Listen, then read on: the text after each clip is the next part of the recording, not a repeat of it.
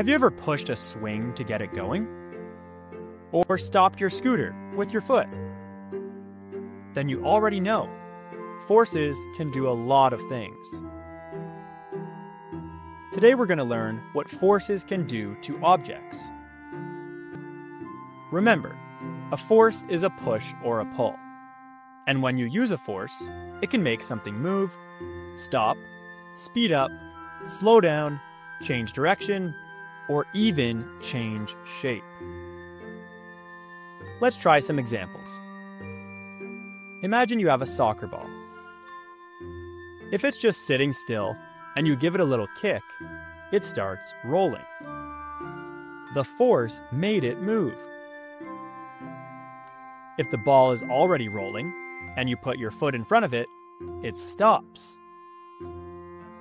That's a force too. So forces can start things moving and also make them stop. Now imagine you give the ball a small kick and it rolls slowly. But what happens if you kick it really hard? It goes much faster. That's because the force was stronger. When you use a big force, the object moves faster or goes farther. That's called magnitude, a big word that means how strong the force is. Forces can also change the way something is moving. If you tap the ball from the side, it might start going in a new direction. You didn't stop it, you just made it turn. And some forces don't just move things.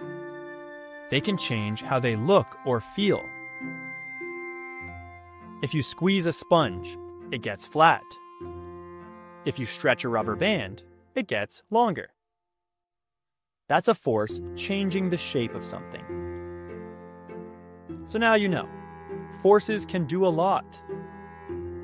They can start motion, stop it, change how fast something goes, change its direction, or even change its shape. Next time you're playing or building, think about what your hands are doing.